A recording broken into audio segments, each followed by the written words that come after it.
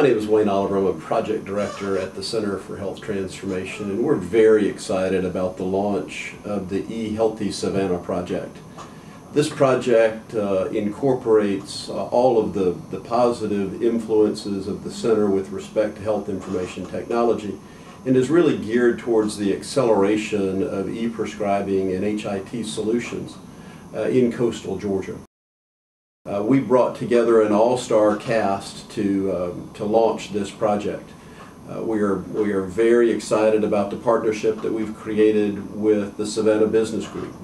Gary and the folks at the Savannah Business Group really are helping to focus the attentions of employers, health systems, hospitals, pharmacists, and physicians on the need for the rapid adoption of health information technology solutions and specifically e-prescribing.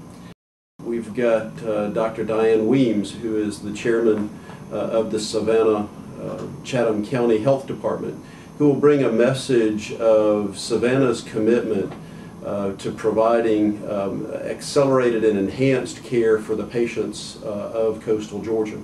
We've got Dr. Charles Kennedy with WellPoint, who will be delivering a message of WellPoint and Blue Cross Blue Shield's commitment to the advancement of HIT solutions and e-prescribing. We've got Dr. Jim Morrow, a family physician from North Atlanta, who has implemented HIT strategies and e-prescribing solutions for over 10 years, bringing practical experience of e-prescribing and the savings and the lives that can be saved through e-prescribing.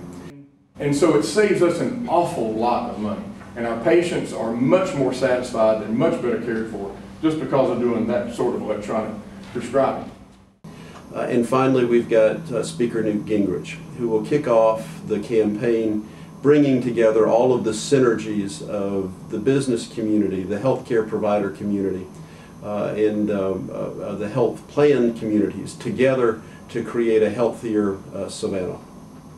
I believe the long-term impact, if this community collectively decided to become the first completely wired health community in America, the amount you would save in lives and money would be breathtaking, and everybody would explain you couldn't afford it because it costs money, and we'd keep saying yes, and the amount you would save would be breathtaking.